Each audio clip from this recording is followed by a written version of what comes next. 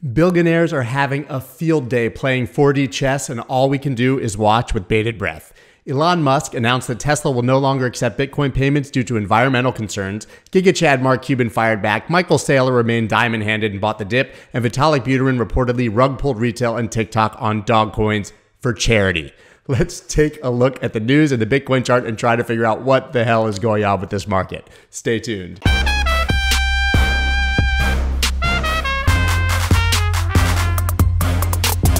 What is up, everybody? I'm Scott Melker, also known as the Wolf of All Streets. Before we get started, please subscribe to the channel. Go ahead and hit that thumbs up like button right down below. Now, we had mass euphoria in the market, and it's been an interesting couple of days as a result. As I tweeted a few days ago, there were a lot of top signals around, not particularly concerned long-term, but was sort of expecting a bit of a flush of all of this euphoria and excitement. Well, we saw it in spectacular fashion. And what were those top signals? I don't know.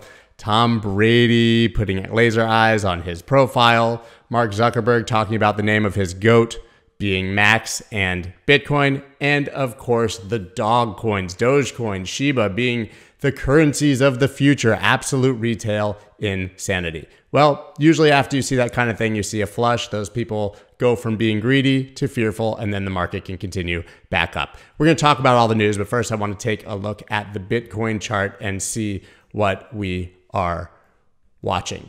First, we have the daily chart here. These are levels that I've had drawn on my daily chart for ages, so no huge surprises at the moment. The real story that I've been sharing with the newsletter over and over again was the inability of Bitcoin to get back above 58,986, right around 59K. As you can see, that was a key level after this drop. That was really the top, and we have 1, 2, 3 candles with bearish SFPs, which are those wicks right above, meaning that there was a lot of selling interest and liquidity in that area, and then the drop, and then ultimately this massive drop down. On the plus side, we do have a bounce right out of a perfect demand zone, and right here at the top, right around 46,000, I've had this area marked on the chart for a very, very long time. So really no surprises that if we had a drop, at least temporarily, we would see demand in that area. This zone goes all the way down to around 43,000. People have been watching that area for literally weeks, it seems like. If that red area ultimately fails, I would expect that the next support would be this area down between 37,000 and 39,000. Totally possible that we could go there, but no reason to believe that that's going to happen as of yet. Now, looking into the 4-hour chart, we get a lot of information. Bitcoin's been trading in this range since it topped around 65,000 and bottomed around 47,000. A lot of interest around this dash line. That's called the equilibrium, or the EQ. It's the 50% level of a trading range. When you see this much action around it, it really confirms that your range is correct. Look at all that resistance there. Almost exactly on the line. Support, perfectly support, then like 4 or 5 candles with perfect support and a breakdown. And once you see a break of that EQ, you expect a trip to the range bottom. Of course, when we broke above, we did not get the trip to the range top that you would expect. TA is just a guess. Nothing happens every single time. What's interesting is this happened before that Musk tweet. We lost the mid-range of this range, and then price continued down on the tweet, which you would expect, like I said, with that breakdown. And then we got the 50% reactionary bounce that I talk about all the time. And then price is now consolidating. The question is it consolidating to go up again or down? What I do like here is that we had a sweep of the range lows, really beautiful, down to about 46,000 after breaching that 47,000 low from back in April. That indicates there's liquidity being engineered down in this area, that whales and big money were interested in buying down here and likely even push price down. When you get that sweep of the lows with this big wick, it's generally pretty encouraging. Also notably, we had a lot more volume on the drops previously. This one around the same, but these were much, much bigger sell-offs than the one that we just saw, which is always important because volume definitely confirms price action. And the biggest candle here was green, not red. For my case, gray, not blue. So there was more buying at the bottom than any of the selling before. That is encouraging for me. Now, you know that I love a good bullish divergence. We do have bullish divergence confirmed on oversold RSI on the hourly chart. Of course, we now have potential hidden bearish divergence, which you expect after that and somewhat cancels that div, but that was a great bottom signal. If you know me, you know that I look for it on the 1 hour, and then I look for another little drop to get one on the 4 hour, maybe 6, 12 daily, and build those divs up. But this is the first initial potential sign of a reversal for me, and if you like to trade oversold bull divs. Now let's dive into the news. First, of course, Elon Musk, Tesla, and Bitcoin. Tesla has suspended vehicle purchases using Bitcoin. We're concerned about rapidly increasing use of fossil fuels for Bitcoin mining and transactions, especially coal, which has the worst emissions of any fuel. Of course, he goes on to say Tesla will not be selling any Bitcoin, and we intend to use it for transactions as soon as mining transitions to more sustainable energy. Now, listen, the takeaway for me is that Tesla's not going to sell any more Bitcoin, to be honest. But listen, Elon Musk is still a genius. We still love the guy, but I think he's just wrong here because this energy debate has been debunked over and over and over again. And there's so much irony and conflict here in the thinking because, first of all, we all know that nothing has changed in the energy debate since Tesla decided that they were going to accept Bitcoin for cars, right? The situation is no worse. In fact, Jack has made the point, the CEO of Twitter, that Bitcoin is an opportunity for the renewable energy. We know that over 75% of energy used for Bitcoin is renewable. And Elon Musk even engaged with those tweets that Jack had saying that he was correct. So it takes a bit of cognitive dissonance to figure out how he would have flipped his opinion so quickly based on no new evidence. It seems like maybe there was some strange pressure and something that we don't quite know about here.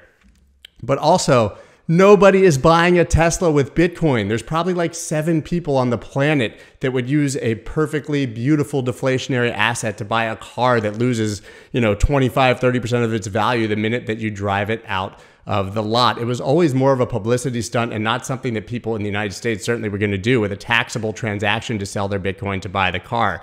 So it's more of a symbolic gesture, but not one that should be moving the needle at all for Bitcoin adoption or that should concern people and spook the market. As we know, when we see a drop like this, usually whales use that news to make a frictionless move through the market. People were not selling their Bitcoin because they can't buy a Tesla with it. That's stupid. That idea is absurd. What happened is that there were people there waiting for a perfect catalyst to make some money selling some Bitcoin, and they were able to do that.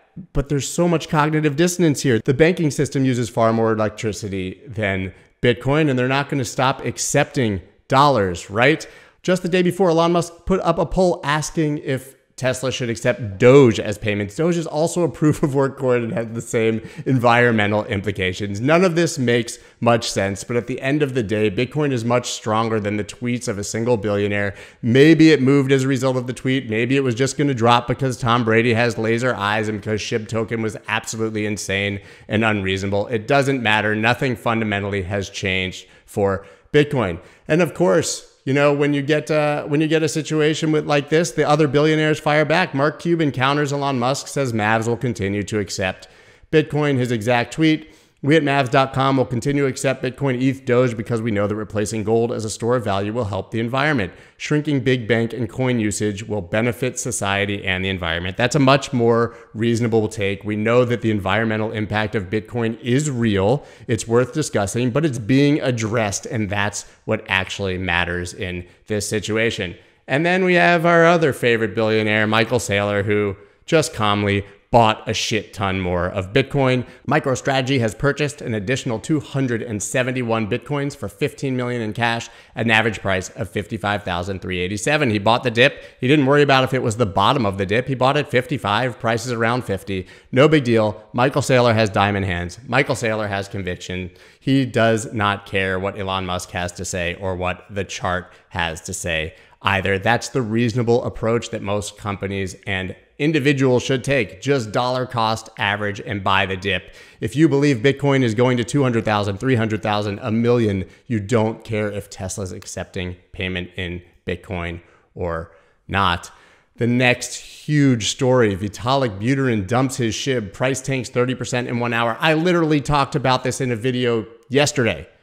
I've been talking about SHIB and Doge and the irrational exuberance and that these are not real assets, they're memes, and if you touch them, you're gambling. I've been talking about this for as long as these coins have been pumping. These morons send 50% of their supply to Vitalik Buterin's wallet, assuming that he wouldn't sell it. So what did he do? He absolutely rug pulled everyone, sold it all alongside other tokens like Akita, Dachshund, German Shepherd, Doberman Pinscher, whatever other stupid dog coins people are trading, and he sent the money off to charity. It was absolutely irresponsible for them to just randomly send 50% of their tokens to someone's wallet. And this is what happens. Regardless of your thoughts, I hate seeing people lose money, even if they were making a dumb investment. I try to warn them over and over and over again. This was somewhat inevitable, and you can, you can be mad at Vitalik Buterin for doing it, or you can take the view that he was doing something for charity. That's totally up to you. Regardless, SHIB token had no value. It was going to dump eventually.